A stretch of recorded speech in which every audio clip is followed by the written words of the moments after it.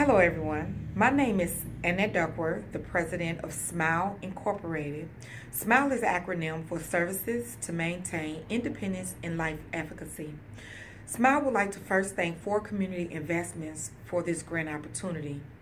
SMILE's mission is to lower recidivism rates by encompassing our underprivileged Black African American men that's incarcerated through any institution connected to the Department of Correction, whether they're in the general population or mental health population, and restore their foundational morals, their education, financial literacy, and their whole health.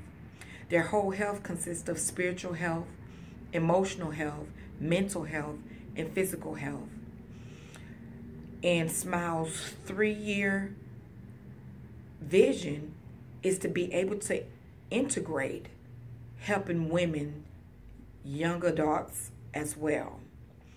SMILE's 10-year vision is to have established a rapport within the community and a successful unified collaboration with the Department of Corrections, potential investors, bankers, philanthropists, and community supporters, such as local school districts, pastors, outreach ministries, community councils, in order to make a difference in our greater Milwaukee by helping our underserved, underprivileged Black African American men stop recidivating.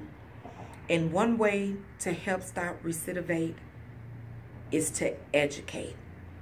We have to come together and help educate our community. Without education, we cannot move forward in anything. We understand that government, the society, is built on white supremacy. White supremacy gets their power through education. They're educated over the Black African American communities. They go to school and they're given prestige schools, Howard universities. They get into all of these schools and get educated through their white supremacy. But how can we as the Black community stop white supremacy? Let me inform you, we cannot. But one thing we can do is meet them where they are. Trump is trying to come into office and take away from the low income, take away everything from us, and give to the middle class and the rich. So I decided to have SMILE help our Black African American community make it to middle class by education, educating them. Financial literacy must be given. So here at SMILE Incorporated, we are trying our best to use the grant that's offered to us through 4 Community Investment for operation costs and sponsorship. We need to sponsor as many Black African Americans as we possibly can through the GED program. We know that each GED program through MATC, who I collaborate with, is $165 per person.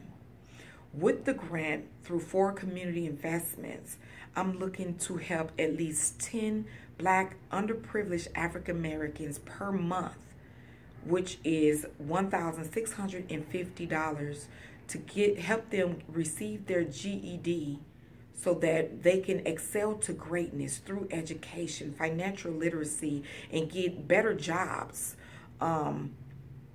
Because SMILE feels the impact of the funds will rise the percentage rates of the decrease in recidivism rates and the increase in the education rates, better jobs, and financial literacy.